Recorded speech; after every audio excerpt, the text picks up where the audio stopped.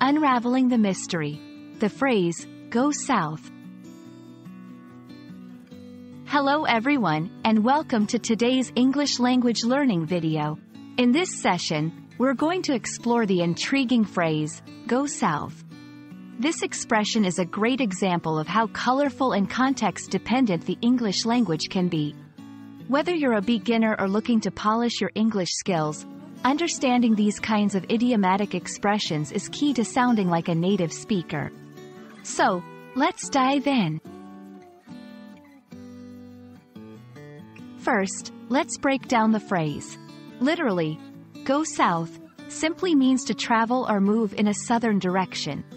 For example, the birds go south for the winter. However, our focus today is on its idiomatic usage, which is quite different. In everyday speech, when something goes south, it means it deteriorates, fails, or suddenly becomes less successful. For instance, the project was going well, but then everything went south. Understanding the origin of idioms can often help in remembering them. The phrase, go south, might have originated from the United States, where south was associated with down on a map. This led to the metaphorical meaning of things declining or going downhill. Another theory suggests it's linked to the idea of people heading south to escape the law, implying a turn towards the worse or failure. Let's see some examples to clarify how this phrase is used in everyday English. 1. Business context. After the new policy was implemented, our sales figures started to go south. 2. Personal projects. I was trying to bake a cake, but halfway through, everything went south, and it was a disaster. 3. General use. The party was fun until the music system went south, and everyone got bored.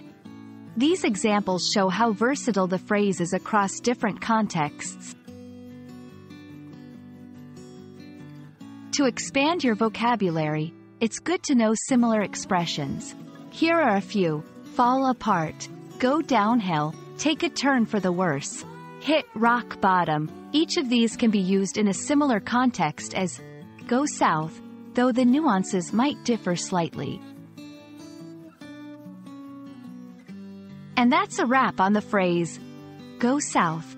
I hope this video has helped demystify this interesting idiomatic expression and added a new phrase to your English repertoire.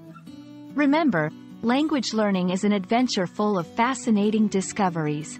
Keep exploring, and you'll find that every new phrase or idiom you learn illuminates another little corner of the English language. Happy learning, and see you in our next video.